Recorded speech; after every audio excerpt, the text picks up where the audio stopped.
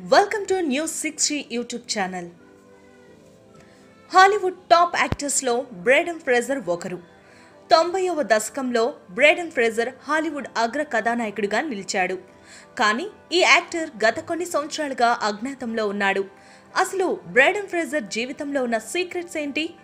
Hollywood తెర వెనుక కనిపించిన నిజాలను ఇప్పుడు తెలుసుకుందాం. 90వ దశకంలో విడుదలైన జార్జ్ ఆఫ్ ది జంగిల్ మరియు 2003లో సూపర్ సక్సెస్ అయిన మమ్మీ సినిమాలు తెలియని వారుండరు. ఈ రెండు సినిమాల్లో బ్రేడన్ ఫ్రేజర్ చేసే సాహసాలు అతని అల్టిమేట్ యాక్షన్ పర్ఫార్మెన్స్ ని తెలియజేస్తాయి. అయితే ఈ హీరో వ్యక్తిగత జీవితం గురించి మీరెప్పుడైనా తెలుసుకున్నారా? అతని జీవితంలో ఎన్నో చీకటి కోణాలు ఉన్నాయి. మొదట్లో బ్రేడన్ కెరియర్ అద్భుతంగా ఉండేది. హాలీవుడ్ వినీలాకాశంలో అత్యంత ఎత్తులను చూసిన వ్యక్తులలో బ్రేడన్ కూడా ఒకరు. బ్రేడన్ ఫ్రేజర్ కామెడీ టైమింగ్ కు అప్పటి డైరెక్టర్స్, ప్రొడ్యూసర్స్ ఫిదా అయిపోయేవారు. అందుకే డైరెక్టర్స్ కు బ్రేడన్ ఎప్పుడూ బెస్ట్ చాయిస్ గా ఉండేవాళ్ళు. యాక్టింగ్ లెజెండ్ మైకేల్ కేన్ తీసిన ఎన్సినో మ్యాన్ సినిమాలో బ్రేడన్ యాక్టింగ్ ఇరగదీశాడు. ముఖ్యంగా జార్జ్ ఆఫ్ ది జంగిల్ సినిమాలో అతని స్క్రీన్ ప్రెజెన్స్ సూపర్బ్. 1999లో విడుదలైన మమ్మీ సినిమా అతన్ని టాప్ హీరోగా మార్చింది. అప్పట్లో Tom cruise, Brad Pitt, Ben అప్లెక్ వంటి స్టార్ హీరోస్ కంటే బ్రేడన్ ఫ్రేజర్ కు ఎక్కువ ఫ్యాన్ ఫాలోయింగ్ ఉండేది.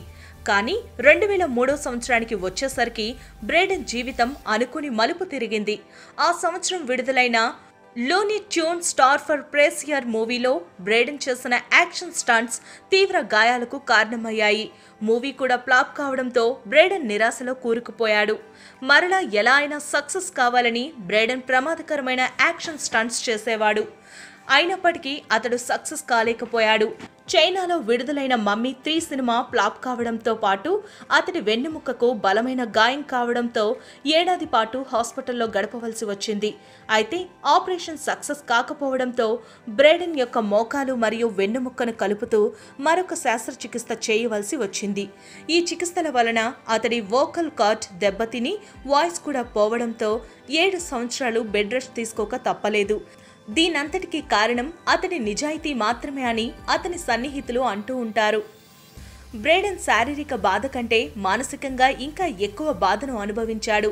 అతడి భార్య ఆఫ్టన్ స్మిత్ బ్రేడన్ను విడిచిపెట్టి వెళ్లిపోయింది. వాస్తవానికి అప్పటికే వాళ్లకు 3 పిల్లలు ఉన్నారు. 2008లో బ్రేడన్ నుండి విడాకులు తీసుకుంటున్నట్టు ఆఫ్టన్ స్మిత్ ప్రకటించింది. బ్రేడన్ దీనికి ఒప్పుకోకపోవడంతో ఆఫ్టన్ కోర్టులో కేసు వేసింది. స్మిత్ కు అనుకూలంగా తీర్పు రావడంతో బ్రేడన్ సంవత్సరానికి $1 మిలియన్ జరిమానా కట్టవలసి వచ్చింది. దీనితో బ్రేడన్ జీవితం మరిన్ని కష్టాల్లో కూరుకుపోయింది. ఒకవైపు డబ్బులు లేక మరోపక్క శరీరం సహకరించకపోవడంతో మానసికంగా కృంగిపోయాడు. 2003లో వచ్చిన డిరైలింగ్ మూవీ హీరోయిన్ ను బ్రేడన్ శారీరకంగా హింసించాడు అని అనేక పత్రికల్లో వార్తలొచ్చాయి. కానీ అది అంతా కుట్రలో భాగమని తాజాగా తెలిసింది. సూపర్ మ్యాన్ కామిక్స్ రాసిన జేజే అబ్రామ్స్ తన కామిక్ మూవీలో నటించవలసిందిగా బ్రేడన్ ను కోరాడు. కానీ బ్రేడన్ అప్పటికే సైకలాజికల్ గా కృంగిపోవడంతో ఈ సినిమా నుండి తప్పుకున్నాడు. అదే సమయంలో బ్రేడన్ మదర్ చనిపోవడంతో అతడు మరింత కృంగిపోయాడు. అప్పటి నుండి బ్రేడన్ ఫ్రేజర్ పబ్లిక్ మీటింగ్స్ అండ్ సినిమాలకు ఫుల్ స్టాప్ పెట్టేశాడు.